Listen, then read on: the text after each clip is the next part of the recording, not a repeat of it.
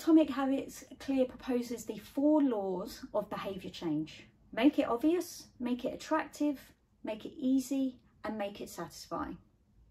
That's how we can form positive habits, but also we can reverse them to break negative habits. Now, of course, each of these are insights within themselves, but actually I've picked out 5 other points from the book to discuss in further detail today.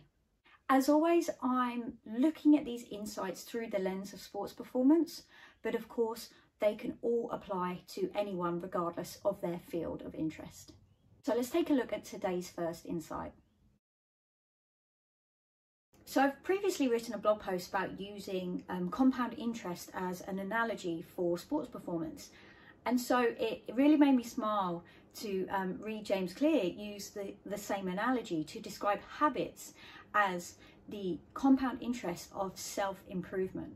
Clear shows that by getting 1% better every day for a year, we mathematically would become 37 times greater than what we started with.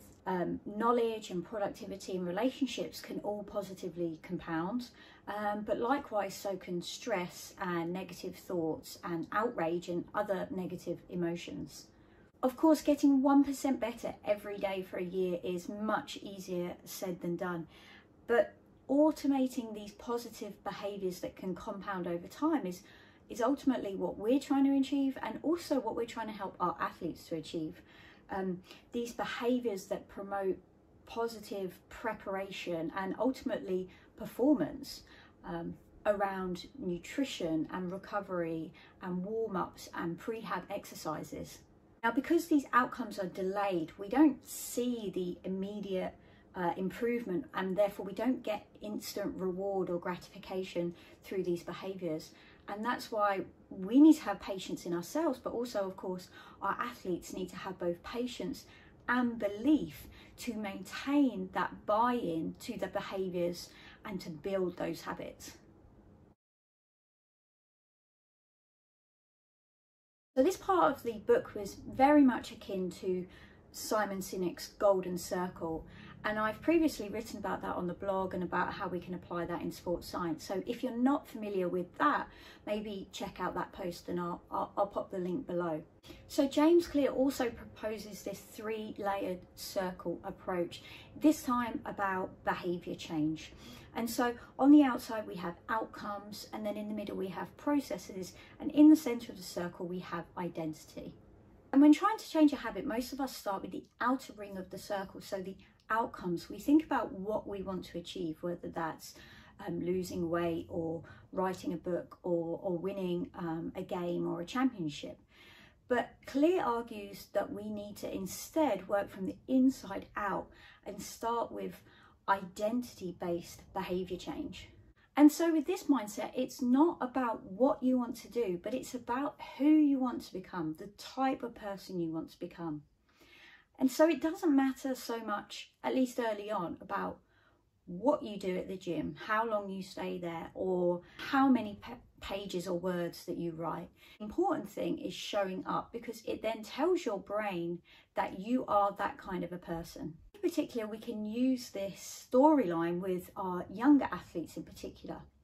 What type of athlete do they want to be? Of course, they want to go on to be the superstar, the MVP, the player of the year. But actually, do they want to be the professional? Do they want to be the athlete who does absolutely everything they can to prepare for performance? Well, in order to have that identity, you then have to show these behaviours. The cue is the first step in the habit loop, and you might have read this in other works on this topic, like Charles Duhigg's book on The Power of Habit. Because of that, what we see in our environment greatly affects our habits. Generally speaking, our vision is our most powerful sense. That's one of the reasons why videos and YouTube are so popular. But also that means that a small change in what we see in our environment can have a big impact on what we do. Now, if you're like me, you have often struggled to exert willpower when the biscuit tin is out, or if you're in work and there's chocolates or donuts or cakes lying around. But we can use this knowledge to shape our home and our workspace to encourage us to exhibit behaviours that we want to achieve. If we want to drink more water, do we have that out on show? If we want to read more journals, have we got them printed and available on our desk? All these actions help to make it obvious, which is one of the behaviour laws that James Clear proposes. And so we also want to make it obvious for our athletes as well. Are their supplements or their recovery shakes on show, obvious to them? Can we set up equipment or a circuit for prehab exercises in their walkway to the field so it is obvious? And with the recovery modalities that we have available, do we make it obvious what they should do, how they should use them? And I've previously written on the blog about signalling. By seeing other athletes doing the behaviours that we want to exhibit can signal, particularly to either new players to that environment or younger athletes, that that is the norm. And so we can make it obvious, and that will continue to signal to others that these are the kind of behaviours that we want to elicit in this environment. So this was a small section within the book, but it really jumped out at me. And again, it links in with that signalling piece, and that as humans, we are driven to try and belong, and therefore we will imitate the behaviours shown within our culture.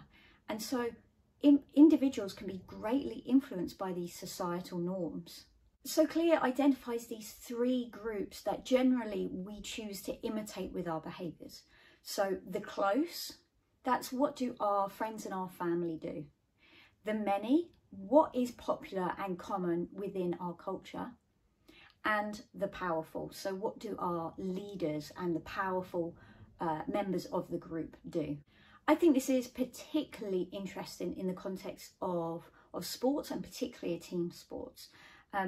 It's worth considering then trying to identify who the close, the many and the powerful are. And of course this will be different for different individuals across, but perhaps if we're trying to get either the team or an individual to exhibit slightly different habits and behaviours, we can target them by targeting those around them, whether it is those they're close to, what the norms are across the group, the many, but also then building those important relationships with the powerful members of the group, which might be the captains or the leadership group.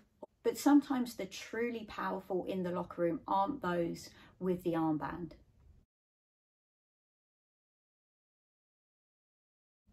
So a benefit of habits is that they automate behaviours, but also a potential downside of habits is that they automate behaviours, because once a skill has been mastered, then perhaps performance declines.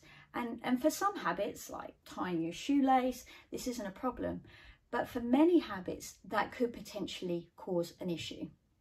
Once we know how to do a particular skill or a behaviour has become automated, then we don't put the same level of care or intention into it. And so this can be whether it's doing an exercise in the weight room or prehab exercise. Perhaps we start to slip into just going through the motions. And in part, this is why athletes have coaches, to make sure that not just they're developing their skills, but also technically coaching them to make sure that their performance doesn't slip. I'm sure, like many of us, we perhaps pay a little bit more care to brushing or flossing our teeth when we have that dentist appointment coming up. And so Clear, in his more advanced skills towards the end of the book, talks about the importance of building in reflection and review processes to keep an eye on your habit. And one thing he says is that reflection and review enables the long-term improvement of all habits, because it makes you aware of your mistakes and helps you consider possible paths for improvement. Without reflection, we can make excuses, create rationalizations, and lie to ourselves. We have no process for determining whether we are performing better or worse. So those are my 5 key insights from Atomic Habits, a really practical and useful book for thinking about your own behaviour change. And as always, I also like to try and think of it through the lens of sports performance, thinking about the athletes that we're working with as well. If you want to know more about the book, obviously you can have a look on James Clear's website and you'll find all the resources there around the habit journals and decision-making journals, as well as the tracking sheets.